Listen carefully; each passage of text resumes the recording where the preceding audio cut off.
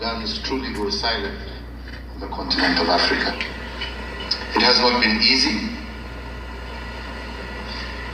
but their commitment, the forthrightness in which they have engaged each other, I believe is the beginning of a new and even brighter future for all the people of Ethiopia.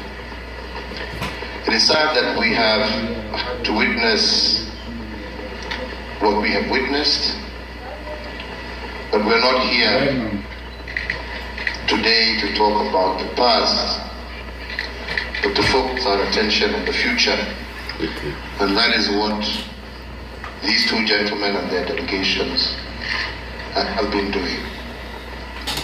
It is indeed my belief that the same spirit of collaboration that they have shown, the same spirit of love for their people that they have shown, the same spirit of understanding that peace does not come from one side but from all parties, is what shall continue to prevail.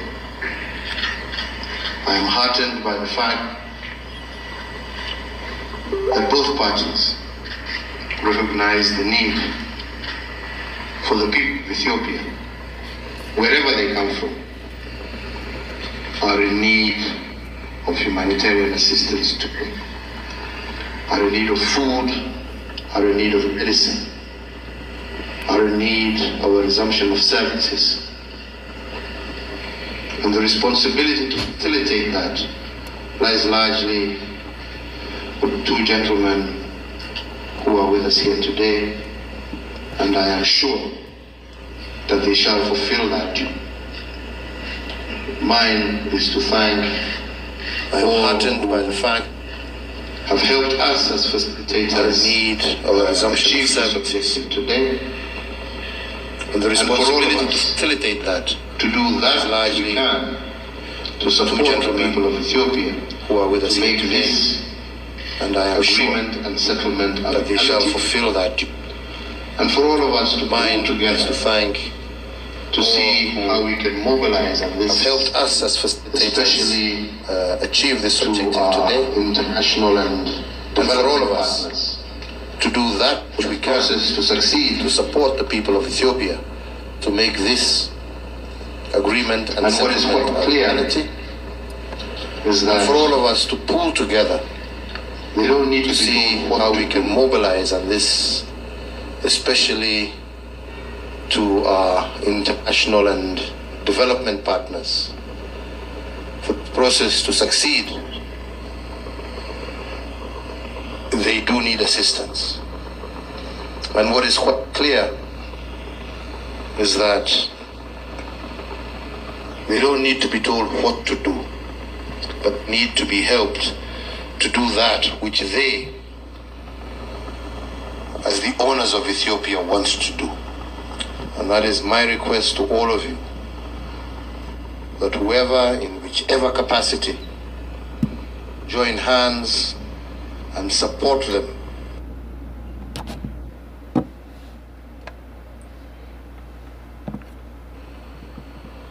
in what they need to do. It will be truly appreciated. And let me conclude by saying that what has materialized for me over the last few weeks is that truly we as the people of Africa have our own solutions.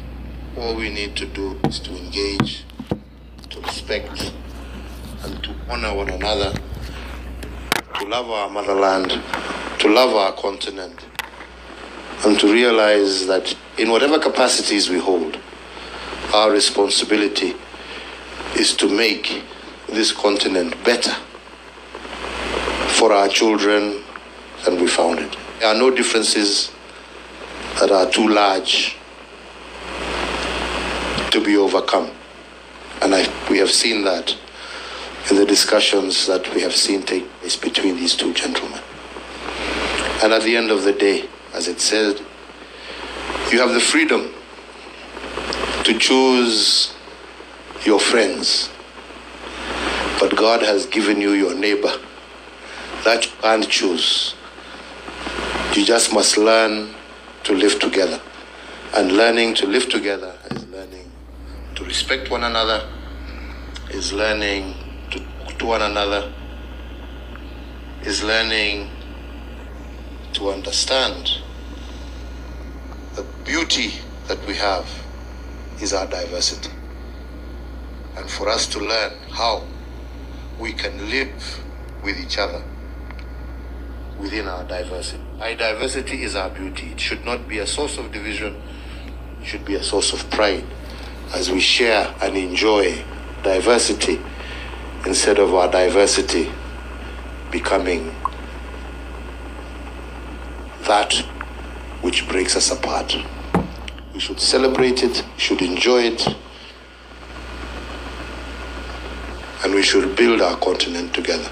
So once again, on my own behalf, and indeed on behalf of all of us been involved in the facilitation team, I congratulate you, Marshal Jula. I congratulate you, General Tadesse, and your teams for the spirit and commitment you have shown over the last few days.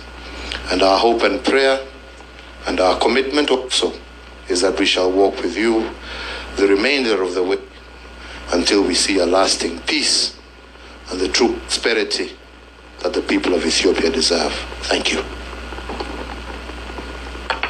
Thank you, Mr. President, and thank you, President Obasanjo, who you have authorized us to call General for the purposes of this occasion.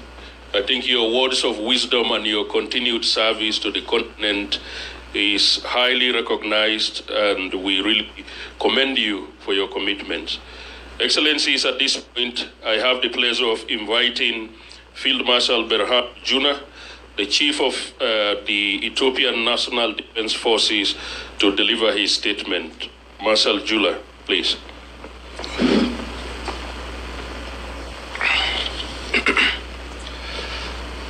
Your Excellency, former President Olusegun Obasanjo, African Union Special Envoy for the Horn of Africa, Your Excellency, former President Uhuru Kenyatta, former President of the Republic of Kenya, Excellencies, ladies and gentlemen,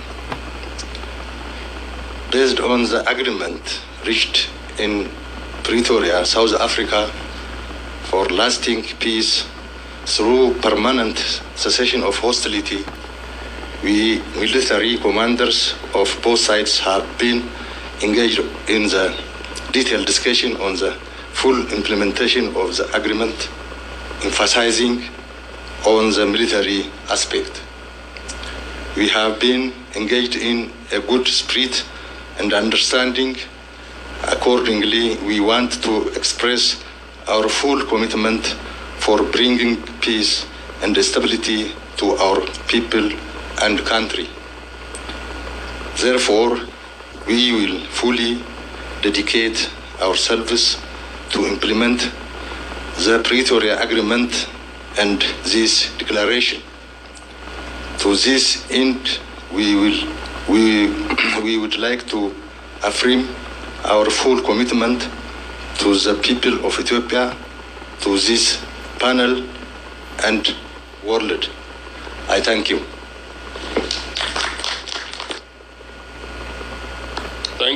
Thank you very much, Marshal Jula. At this point, it gives me pleasure to invite General Tadesse Worede, the commander of the Tigray armed combatants. General Tadesse, please. Thank you. His Excellency Chief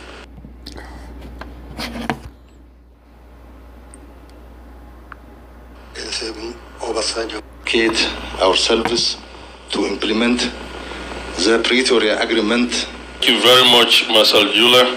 At this point, it gives me pleasure to invite General Tadesse Worede, the commander of the Tigray armed combatants. General Tadesse, please. Thank you.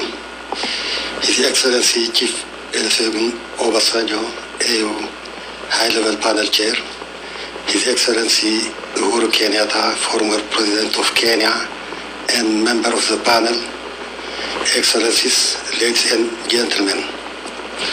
First and foremost, I would like to thank all of you for your efforts to bring lasting peace to the people of Tigray and people of Ethiopia in general. We fought for the last 2 years to protect our people and defend our interests. We have suffered untold misery over the last 2 years and still continue to suffer. The commitment we are making today is with the hope that expectations that our people's suffering will come to an end and soon. This is a very daunting task in the light of the many spoilers from within or outside who are profiting still continue to suffer.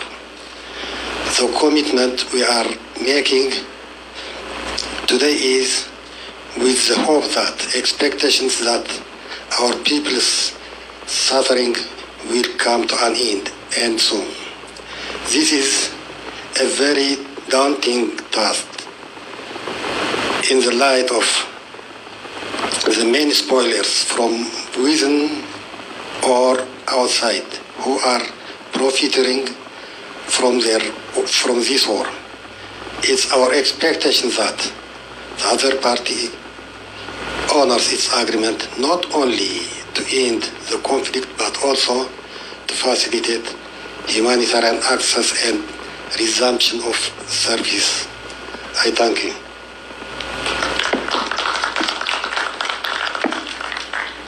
Thank you very much, General Tadesse. Excellencies, with your permission, or request we give another round of applause to Marshal Jula and General Tadesse for the commitments that they've demonstrated. Thank you very much. This brings us now to the signing ceremony. So I'll call 2 officers from the department, well, one from IGAD, to step forward with 2 identical copies of the declaration for the signing by Marshal Jula, General Tadesse, and it will be witnessed by former President Obasanjo and former President Uhuru Kenyatta.